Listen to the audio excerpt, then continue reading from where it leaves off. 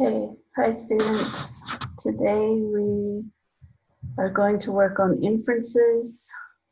So this week, the whole week, we're going to be learning about inferences. First of all, we will be working on standard RL01. Quote accurately from a text when explaining what the text says explicitly and when drawing inferences from the text. So like I said, we're going to be working on inferences. Our essential questions. What is an inference? How do I draw an inference from the text? What is evidence? How do I use evidence from the text to support my inference? What is meant by explicitly stated? How do I quote evidence explicitly stated from the text? What is meant by implied? How do I state information that is implied by the author? So, first of all, look at this picture. What do you guys see in this picture? What's going on in this picture?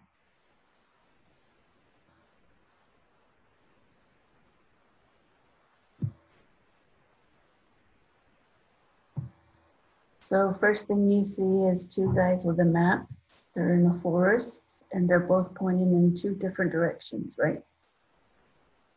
So in the obvious case, this picture tells us that just by looking at the clues, the map, the two people pointing different directions, that the obvious thing is that these two are probably lost, right? Okay. So when you are making an inference, you have to know these. Here is one thing.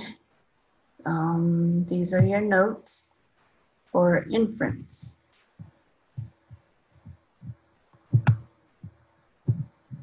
So these notes can help you with knowing what an inference is.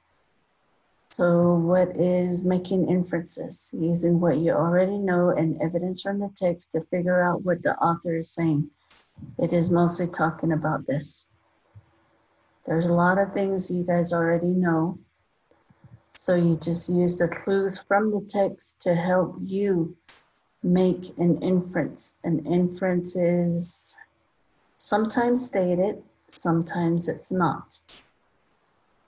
So basically, you're just taking a guess at what is going on by using the clues and what you know already. So if you need to, go ahead and pause the video here to copy these notes. These notes can be used in a later time if you need to. At the conclusion of this lesson, you will write a short summary of what inferences are and how you can find them. That summary will have to go down here where it says write down what you have learned about inferences. So, second thing, this is the anchor chart for inferences. It is a good idea to copy this too. Inferences is figuring out something that wasn't completely explained in the story, using clues to make a good guess. So you're just guessing at what's going on. Always cite the text evidence when writing about an inference by using the following. So when you make an inference and you want to tell how that inference is true, you can use sentences like, my guess is, or this could mean, I assume that, maybe, it could be that, I infer that, perhaps, or I conclude that. So basically you're just telling what you're guessing from what you already know and what you read in the text. So here's an example. Look at the picture. What is going on in the picture? The girl sleeping, right? Okay, now here's the story for this picture. The girl groaned and sleepily reached over to turn off the alarm clock. She snuggled back under the warm covers and closed her eyes. Okay, so if we were to guess,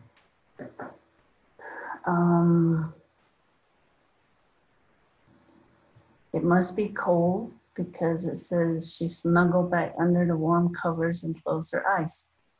So it must be cold. So here's your first question. What two words tell us how the girl feels? What two words in here tells us how the girl feels? We all know that the girl, groaned and sleepily reached over, turned off her alarm clock, and then got back under her covers and closed her eyes to go back to sleep. So how does this girl feel?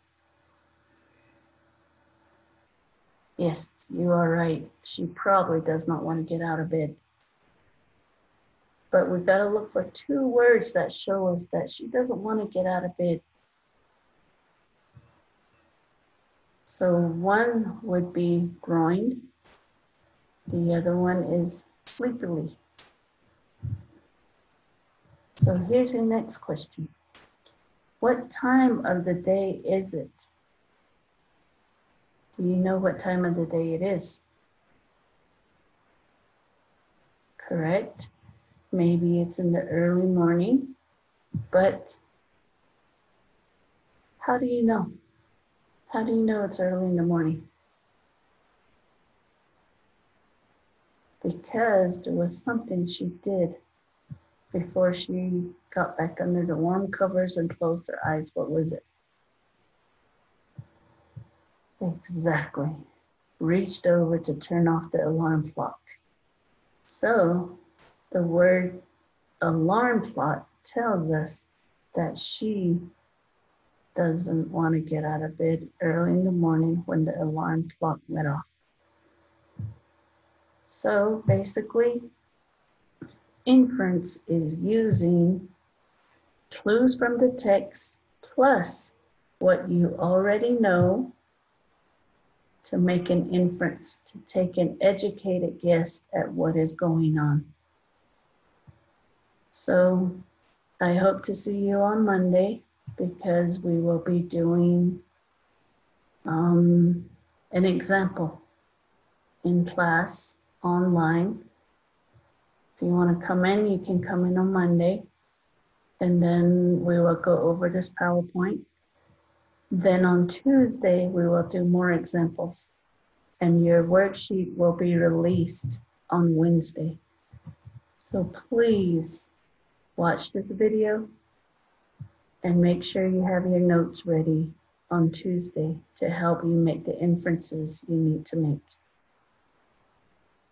Until then, I will see you guys, and I hope you guys have a nice rest of your day. Bye.